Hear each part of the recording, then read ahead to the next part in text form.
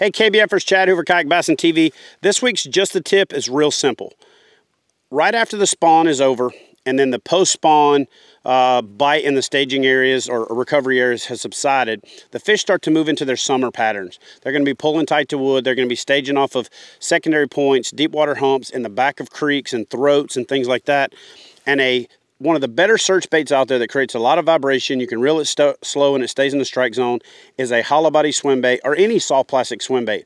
But most people fish them on a keel weighted hook that requires a lot of penetration through the plastic after the fish hits it, and you get a lot of misses. And so what I like to do in open water, anytime, even around wood, when I'm going to be fishing this high on the water column, is to just simply fish it on a jig head.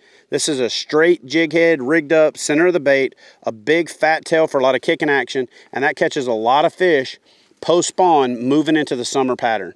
So if you don't have this in your arsenal, this week's Just a Tip is simple. Fish a swim bait on a jig head. You'll have a lot better hookup ratios. The bait will swim a lot truer in a lot of cases. You tear up less plastics and save yourself a lot of money in the long run. So unless you have to fish it weedless, throw a soft body swim bait on an exposed hook jig head like this and you'll catch more fish.